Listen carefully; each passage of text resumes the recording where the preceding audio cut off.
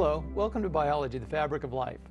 Biology is the study of life. If you go back 200 years, biology largely amounted to documenting the phenomena one observed in nature.